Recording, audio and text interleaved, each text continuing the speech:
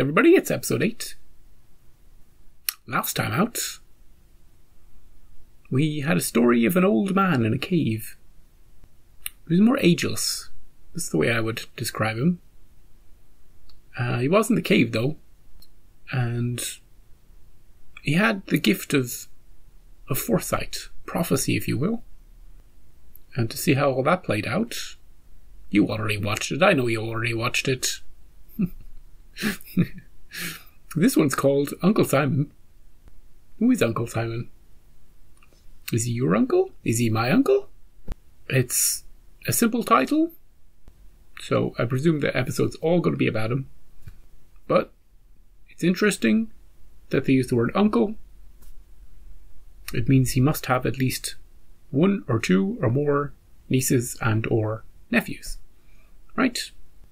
So that's my professional analysis of the title. Let's get into the actual episode. Yeah, I'm glad you moved that.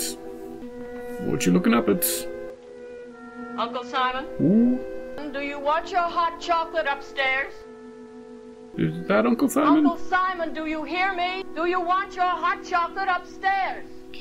Garbage head. I'm right behind you. There's no need to yell. What's on your mind? Why do people do that? Sometime try extending yourself, Uncle, just sufficiently to let me know where you are. If I'm not upstairs in my bedroom or in the study, then I'm downstairs in my laboratory. Ooh, laboratory. What are you building? You ever dance, Barbara? I'm very busy, Uncle Simon. You ever cut loose? Oh, most unlikely, most unlikely. You know, you're the only woman I know who looks as if underneath her clothes she wore clothes. All the grace and femininity of a high-buttoned shoe. Hey, she's taking care of you. And you, Uncle Simon? Go on. Let's see if you can compensate for the fact that you're a passionless vegetable. If I'm a passionless vegetable, it's because my gardener is an ancient relic. Wow. Not bad, not bad, not bad. Well, my angular turnip, what else is new with you? I cleaned up after you. I tried to clear away some of the debris you always leave behind. What kind of debris? What is this contraption? A room straightener, perhaps? It's a little robot. You've been told 1,000 times not to disturb things. Don't touch my stuff. I could have put it away when I swept out the cellar. Your laboratory door was securely bolted. Someday I would like to find out what it is you putter around with. Secrets. Someday you will be owner of this decaying barn. Then you can do as you please. But until then, keep your spindle shank carcass out of my laboratory. Now go and get me some hot chocolate. And use the English bone china cup. Not hot enough, I'll throw it on the floor. He's pretty demanding. Barbara, why do you stay here? Yeah, why do you put up with me? You would like me to be quite honest, I presume? Indeed. You may be a bit short on beauty. Your lack of candor has never been one of your deficiencies. Why, dude? I live for the moment when I can see you buried. When I come back from your funeral, I'm going to open a bottle of wine. Ooh, she got a party. Like it's 1999. For 25 years. 25 of being years? shrieked at, humiliated, and stepped on like an old rug. Is that sufficiently honest for you? But unasked, I offer you this observation. If you had an ounce of gristle, you'd have murdered me years ago. Yeah. Maybe he's building a clone of himself down there. 25 more years. Now go and get me some chocolate. I love her reason for staying is to see him die.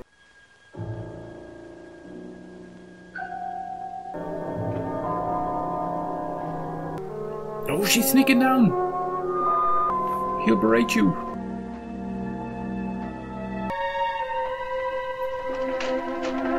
Oh, he's there. Hello. Well, what have we here? But perhaps you might show me what you were building. Yeah, show me. Indeed. That's the only character trait you share with normal women. Curiosity. Curiosity. Well, one day you'll know what I'm building. Until then, you night-crawling imitation of the female gender, go on upstairs and engage yourself in a nerve-wracking game of dominoes. Oh, I'll domino you down the stairs. Why do beasts like you stay alive so long? Because in most cases, mine in particular, we have something to live for. Because I know how deeply dedicated you are to seeing me die. Oh, it's a battle of wits. who came here and nursed you and kept you alive. You did. Was it out of love, Barbara? I'll tell you why you came. Oh, the money. Everything you did for me, you did for greed. Greed. But before that payoff, you'll pay through every pore in your body. Pay you on behalf of you. Jeez. You. He's dead. He's like Alfred Hitchcock. She's like somebody in his movies. Barbara, help me. Ooh, not this time. I want to see what's in your lab. Why don't you help me, Barbara? 25 years of abuse. What's that, Uncle? I didn't quite hear you. I think my back is broken. Oh, he can't move. You say you want some hot chocolate? Do you want it in the English bone china cup? Uncle Simon? Uncle Simon? You'll miss him when he's gone. Don't die quite this moment. I want to tell you something. Oh. I am no longer sewing, Uncle Simon. As of right now, I am going to rape. 25 years. She deserved her moment. Well, she didn't go into the lab. I want to see what's in the lab. Is it a giant Roomba? Is it a copy of himself? Oh, she's like Mickey Rooney. She's finally big. Hey world, I'm back! I want to see what's in this lab. The will very explicitly requires that you throw away nothing. I see. I see. The house, its furnishings. How much money do I everything get? goes to you. The proviso is, of course, that you remain here. We gotta stay here? But, Is this legal? the document is quite clear in its intent, and the cash, which is quite sizable, so long as you remain in the house. Is it to qualify for all the other legacies? There is one additional stipulation, that you're to care for all of your uncle's experiments. Care for them? I don't understand, Mr. Schwimmer. What do you mean? She will care for it, look after it, and see to its wants and needs. The robot. In the event my beloved niece Just get Barbara out of there. fails to comply with the provisions, I hereby give and bequeath all my property to the State University. University? Whatever it is, it must be in the laboratory. Let's have a look at it. It could be just a copy of him forever haunting her. In robot form? Oh, it must be in here. Oh, it's a robot. I'm a mechanical man. Be patient with me. Hello, Barbara. Hello. Lawyer, this is crazy. Can we just, my uncle was clearly crazy. I'm going to sell the house and take all the assets. And I'm definitely plugging out the robot. Ooh. Barbara. He's like, the one in Forbidden Planet. Isn't he? Except for the head.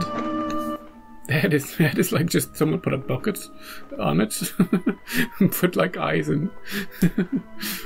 I'm going out, Frankenstein. Frankenstein. If you need anything, like a can of lubricant, get it yourself.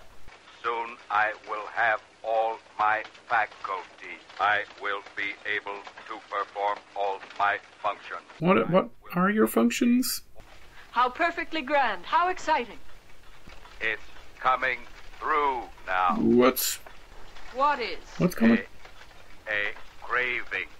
Hot chocolate. Ooh, I would love a cup he of loves hot chocolate. chocolate. Well, that's not going to do your circuits any good. Do you want some lubricant with that hot chocolate? He made himself into a robot. Get out of there. Take all the expensive stuff and go. Miss Paul, you look lovely, Miss Paul. Oh, yeah, she does. And how is young Master Polk? Oh, he broke down, you know? I don't know anything. I'm not a scientist. He just broke down in his sleep. I threw some water on him. Maybe she'll fall down the stairs and the robot will have to take care of her. She'll never get out of here. Hello. You took those keys off the desk. Give them back to me. I must keep the laboratory door locked. You is my room. It belongs to me. Oh, okay. Won't you bring me some hot chocolate? You get it yourself. What is the matter? Barbara, Oh, tell me, please. What is the matter, you peanut-headed sample of nature's carelessness? he's back. He's back. You're gonna have the harder trouble killing him. Take that, you tin can! Help me. No chance. Finish the job, Barbara. How are you this evening, Miss Polk? Oh, she's back into her... It doesn't seem to say much. He makes his wants known. Pity about his leg, but he manages to get around, doesn't he? Indeed he does. Does he have a robot cane? Well, take care of yourself, my dear. No need to show me out. When are you gonna die, dude? He does. He has a cane. Barbara? Oh, I'm here for my round of insults. Come on, Barbara. You don't need this shit. Speak up, you lint-headed clod. I couldn't hear you. I'll make some hot chocolate. I'll make some. You. What does it take to make you move, you bovine crab? Push him again. Fix it for you now. Come on, Barbara. Snap out of it. The Lady Barbara, who's discovered belatedly that all bad things don't come to an end. Tonight's uncomfortable little exercise in avarice and automatons. From the Twilight Zone. Oh, another happy ending. Uncle Simon gets to live forever and ever. And his loving niece, if they're related at all, his loving niece is going to take care of him. You know, until she dies. No life for her. Because, you know, she's too busy making hot chocolate and closing all the drapes.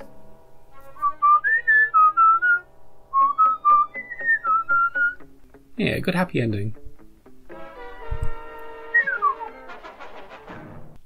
That was Uncle Simon. Uncle Simon was a man, a distinguished man, a man of great taste and verbosity. You know? He swallowed a dictionary for lunch and he's just throwing it all out at Barbara throughout the day, and, you know, all he wants to do is work on his little experiments in his lab. I wonder if the robot's making another robot, you know, just in case. A man so full of, how did Rod describe it? A gleeful hate, something like that. He put two words together that are opposites, and, you know, he really relishes the the nastiness of his own character. He just wants to put Barbara through hell. See, Barbara came to take care of him when he was injured, but he could see in her eye that she was just there in case he died. So then he'd leave everything to her. He saw her as, you know, a gold digger in a way. Not the prospecting kind, but the, an old relative of mine is about to die. Well, I'm here, I'm going to take care of you. Is he dead yet? So we thought, I'm going to show her. Not only am I going to live for the next 25 years, but I'm going to build a robot that's going to live forever. I'm going to put it into the will. She don't get a penny. Unless she stays here and takes care of the robot. Just like she take care of me. And you can see with her clothes. You know, she thought she was free. She was trying to be free, but eventually she was resigned to her fate. Barbara, have some self-respect to get the hell out of there. Maybe you don't have options. Maybe you don't have any other family. I don't know. I don't know what to say. Become a scientist. Find out how the robot works. Change its programming. Get another set of keys for the lab. Find a way to depower the damn thing. Although that guy comes every week to make sure the robot's still running. That's a scam. That's a scam. Uncle Simon left a little bit of money in the will for that guy, for sure. Anyway, the next episode is called Probe 7 Over and Out. Space episode, right? Unless the probe is like, you know, we sent it to Vancouver or something. So I'm looking forward to that next time. So, yeah, the moral of the story is, if you have an aging relative and they're going to leave you a load of money, Just kill them. Throw them down the stairs. Gloat over their bodies. That was dark, Barbara. Very dark. You know? What an episode. What an episode. I'll see you next time.